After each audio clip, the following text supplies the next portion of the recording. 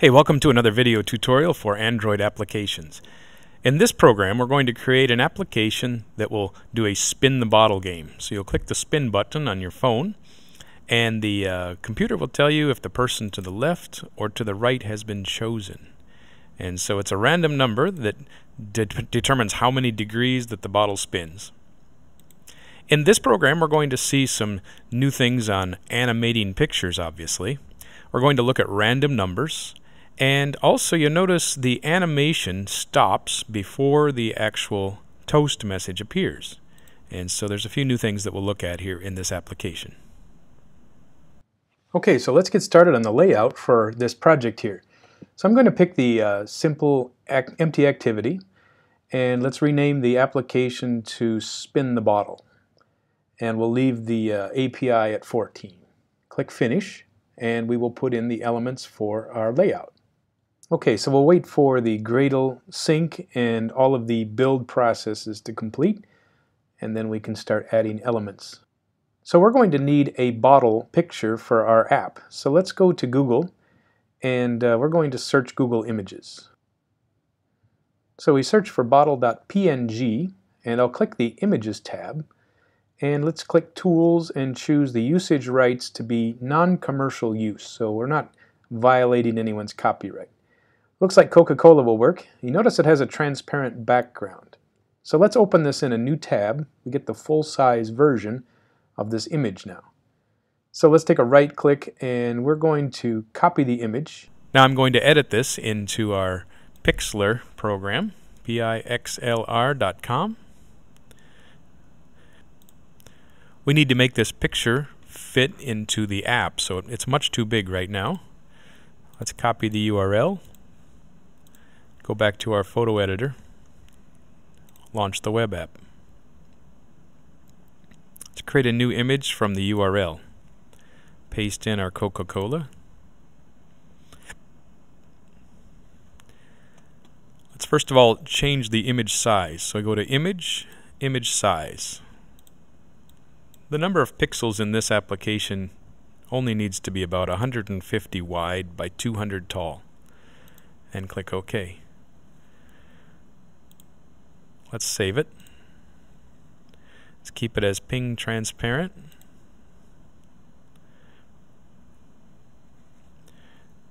And I will save it into my downloads as bottle.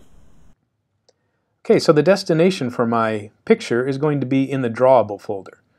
So let's go and find the bottle that I have saved and copy it. So I copy it, and then I move back into my Android Studio, right-click on Drawable, and choose Paste.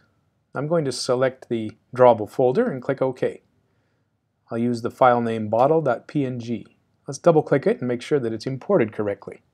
Looks like it's here. Okay, so now let's go into the layout and start putting together an image view and a button. So the first thing I do is drag an image view out onto the layout screen. Since I've imported this bottle, it should be in the Project tab. So I click Bottle and OK. Now the constraints will glue the top of the picture to the top edge of the screen, and I'll give it some margin. Let's do the right side and a constraint to the left side. Okay, so we've got ourselves an image. Let's call it IV_bottle for an ID name. Next, it's time for a button. So let's put a button below the picture, and let's attach the button with constraints as well. So let's see, grab and try to attach it to the bottom of the bottle. Then to the right, and a constraint to the left. And there we have it. Let's add some margin as well to separate them a little bit. And let's give it an ID name. I'll use B_spin. So that's the ID name. Okay, for the text on the bottle or the button, let's call it spin, and then we're ready to go with our outline or our layout, and let's start doing some coding next. The first steps in the programming is to import some of the IDs. So we have two IDs.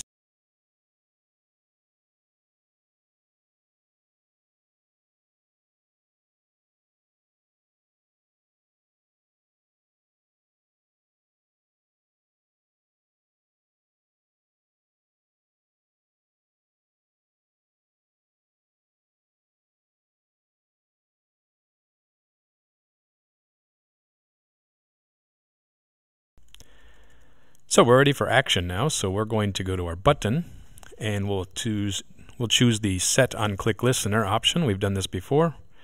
I'll create a new on-click listener. And we have an on-click button now and the function that goes with it. So let's create some space. We'll put some code in here. The first thing we're going to do is let's create a random number. So I'm going to have an integer and we'll call it the spin degrees. We're also going to have a random object. So let's have a random, and we'll call him R. And he is going to be a new random object. So now let's assign a value to the spin degrees. So the spin degrees is going to be equal to r.nextInteger. So we're going to get a random number using our random number object thing. And how much spin do we want our bottle to do? Well, you might say 360 would be a good number to choose from because that will give us a random number in the angles that are possible in our bottle. However, we'd like to actually spin the bottle multiple times. So let's multiply that by 10. So we could go up to 3,600 degrees in spin, so 10 times around. So we'll just make it a little more exaggerated. Okay, so now I'm going to introduce a new object. It's called a rotation animation.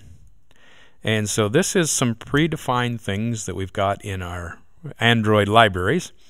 I'll give it a name, rotate bottle. And it's a new object, so we'll say this is a new rotate animation thing. Now there's a whole bunch of options to fill in here, so we need to go look in some of the documentation to figure out how this works. I'm on the website developerandroid.com. So reading documentation becomes necessary when you want to create something new and you don't know anything about how it works. And so documentation is there because you don't have to memorize everything in Android. You just go find the answers here. So here is the object constructors, they're called. There's 4 different ways that you can build a rotation animation. We're going to use the last one. And you'll see here that it tells us what we need for our parameters to make a new object that can rotate. We need something that is a from degrees and 2 degrees. Well, we can do that right away.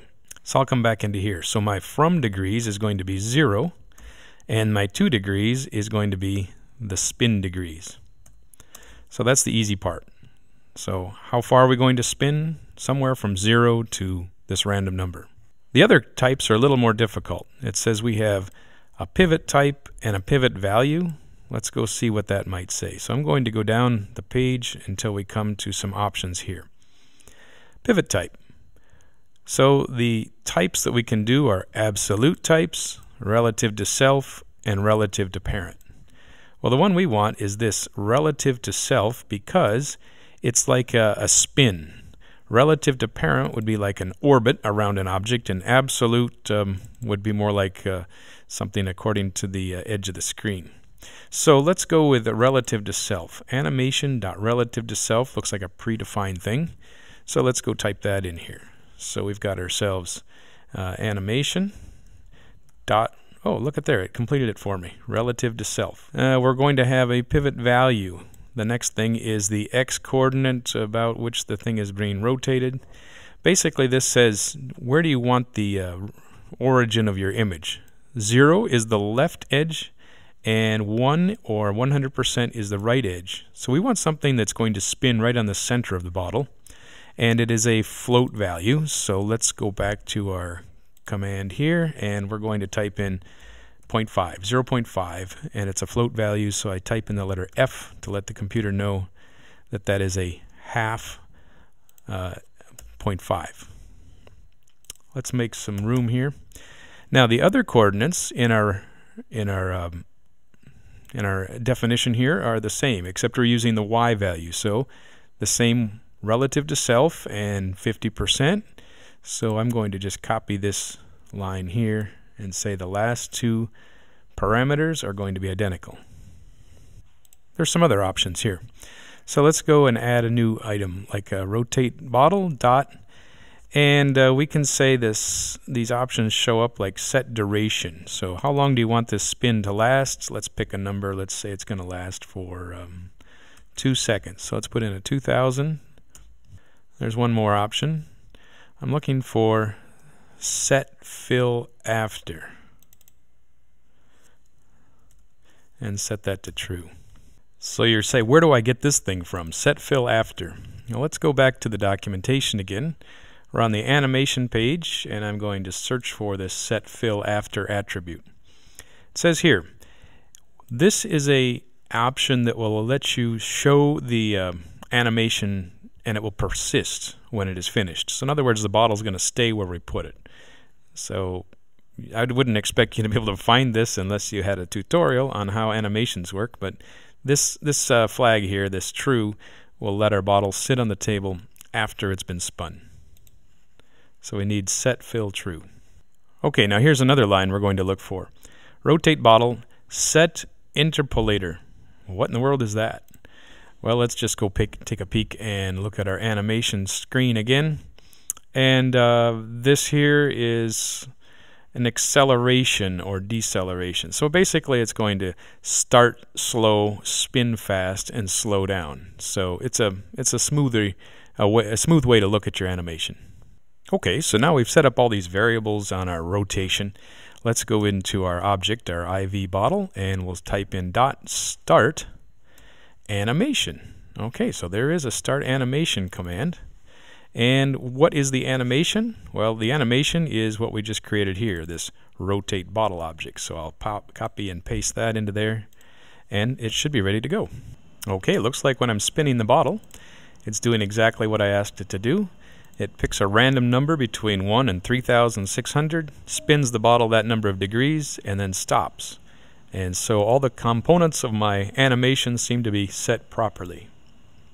Now the last part is we're going to add a message at the bottom that says, when the spin is done, it'll tell you if the person to the right or to the left has been chosen. And so we'll do that next. Okay, so now let's see what we can do to figure out who is chosen. So we're going to need an if statement. So you might ask this, if the spin degrees are greater than like 180, then we would say the person to the right has been chosen. No, that would be the left has been chosen. And so then obviously the other way would be the person to the right. So I would say else, and the right has been chosen. So that would be from 0 to 180. However, this here isn't going to quite work because our spin degrees go from 0 to 3,600. So we need to figure out if there's a way we could come up with a 0 to 360. There's several ways we could do that. We could divide this by 1,000, and that'll give us something accurate. Or we could use what's called the modulus operator. It's like division. It uses the percent sign, and it will divide this integer by this 360, and this percent sign, the modulo, will give us the remainder. And so now we have ourselves a remainder from somewhere between 3,600 and 0, and we're dividing by this, so we should get a number between 0 and 360. So let's put a message on the screen to say which one has been chosen. I'm going to create a toast and choose create a new toast here.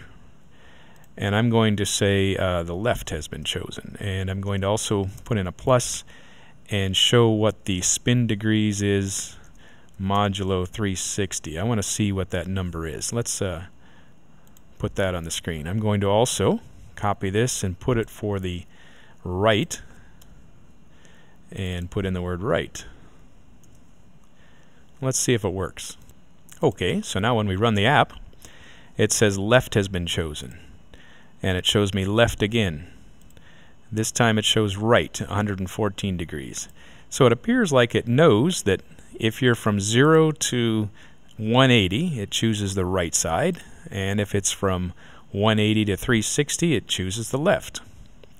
Now there's one problem with this. The answer is given away for us at the bottom of the screen before the animation starts. So that actually ruins the whole anticipation and the mystery of how the bottle is going to be chosen. So we're going to add one more thing and fix up these messages. Okay, back in the code, I'm no longer going to show the number of degrees here. I'm just going to say the person to the left has been chosen.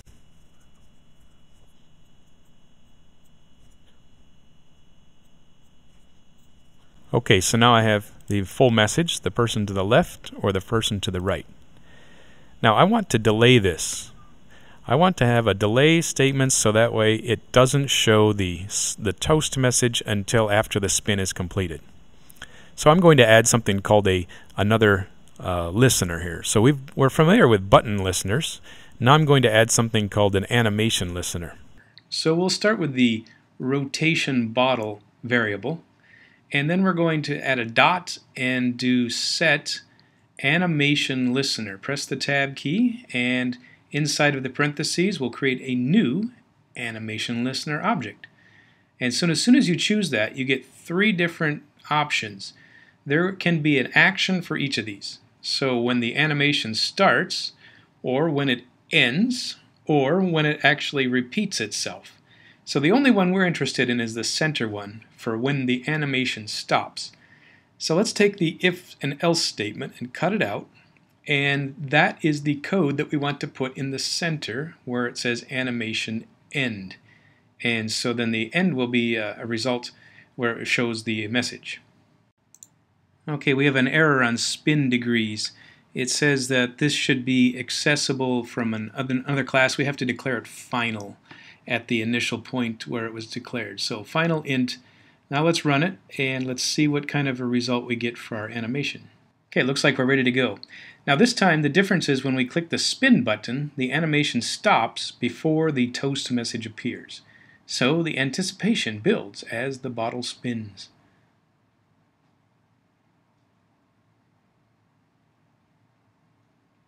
Okay, now let's talk about your challenge in your homework. So in this design, I would like you to have 4 people in the table instead of just 2. So we'll talk about the northwest, southwest, northeast, and southeast quadrants. And so the message will be customized for those 4 people. So where are we going to do that message? It's in here in this section called On Animation End. Right now we're only looking at 180 degree differences, so I'm going to have this into 4 quadrants instead.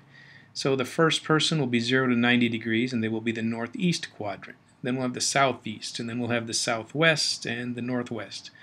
And so modify this statement here so that we get 4 different messages, and we can tell each person which is pointed to the bottle.